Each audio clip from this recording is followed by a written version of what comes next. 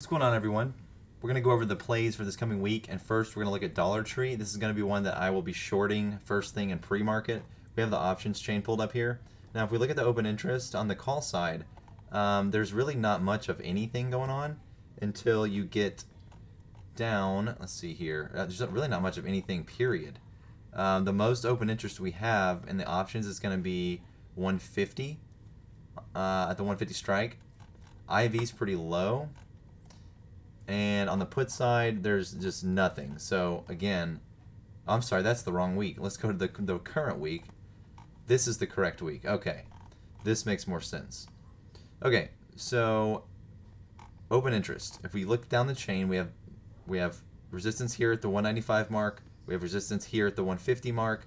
And we have resistance here at the 136 mark. So I assume that 136 may be the top. So if you want to wait and try to short somewhere around 136, that may be ideal. I'm going to be impatient with this one. I'm going to go ahead and jump in first thing pre-market. Now we also have some resistance built in right here as well, making me think it could be walked down to that 130 mark. And we have even more right here at the 120 mark, and that's even 115, 114. So could we see a massive move to the downside? I'm not sure. All that we know is that if we look at the chart of Dollar Tree and we look on the daily, there is gaps to be filled, a lot of gaps. So right here, this gapped up here, and then we gapped up again right here. So very, very nice potential short here. So definitely a fan of this one. I will be shorting this first thing pre-market. And now let's look at Futu. This is going to be a long play. This is the chart we're looking at here. Let's go to the daily. Now, if you look at this one has several gaps down. So we gapped down way back on the 6th of July, gapped down, and now we're sitting at about 50, very, very small percentage of the price it used to be just a few months ago.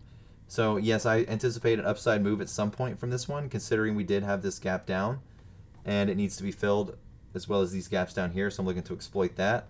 Now, if you look at the options chain for Futu, let's see here. Options chain for Futu, all strike prices. Where's the resistance? Okay, so we have resistance built in at the 57, 60, 65. Is there any support? What we want to look for is support in the put side.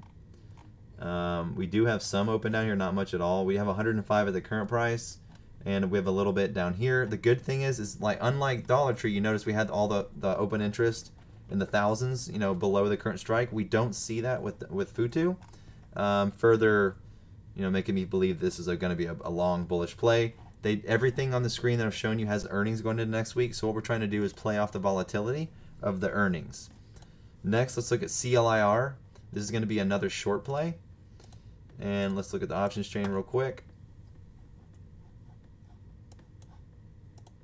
This one doesn't have much. It only has 3. But open interest is non-existent, basically.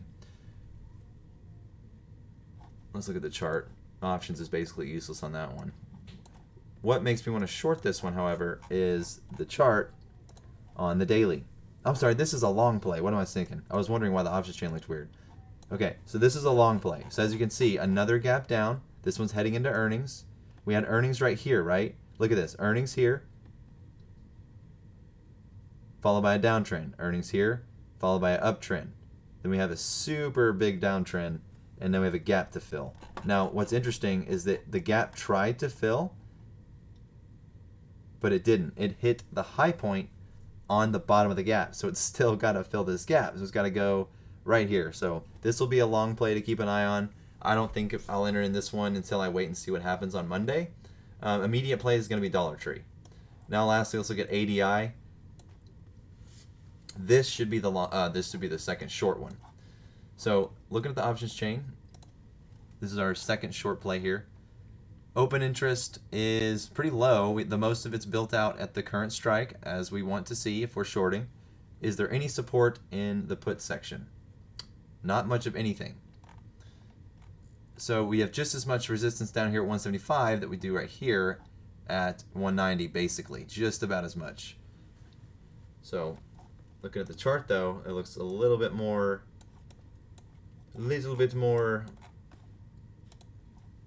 worthwhile to short this thing because, again, gap to fill.